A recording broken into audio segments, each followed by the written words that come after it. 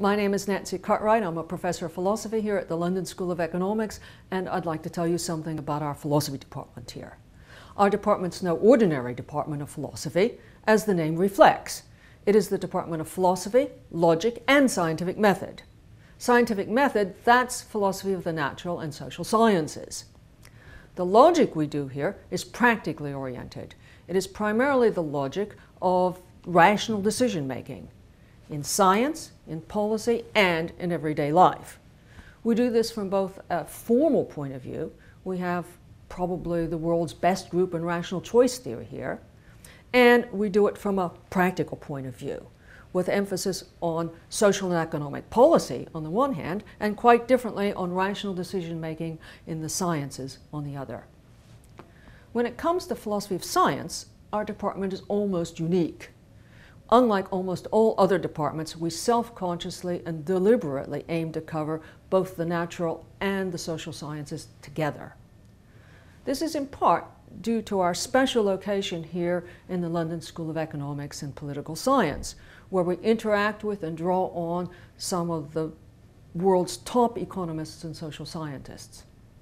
But it is also because we believe that the disciplines feed into one another, that lessons travel from one to another, and that the real social and engineering problems that we must face in today's world lie in the interstices of the disciplines.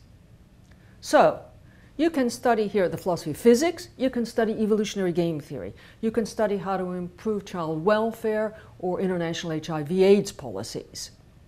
And you can study questions about the nature of causality, evidence, problems with modeling climate change, or what makes for scientific objectivity or rational theory change.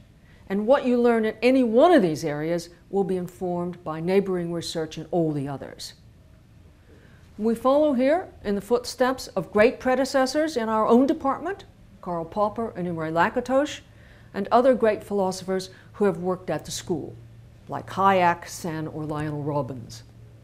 We are aided in this by the Forum for European Philosophy, which is the most public face of philosophy at LSE, with its public dialogues and discussions, like the roundtables on philosophy for children, or on forgiveness, and on happiness. And we are aided by our associated Center for the Philosophy of Natural and Social Science, which mounts special research programs. For instance, I think right now we have 3 voting power, God's order, man's order, and the order of nature, and evidence, especially evidence for use.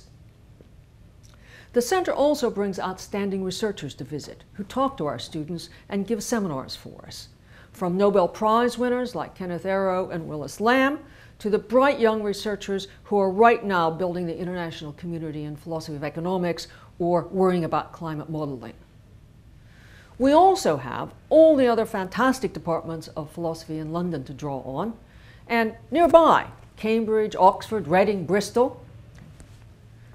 The LSE motto is Rerum cognoscere causus. In English, to understand the causes of things. That's what we hope you would learn to do at our department here at LSE.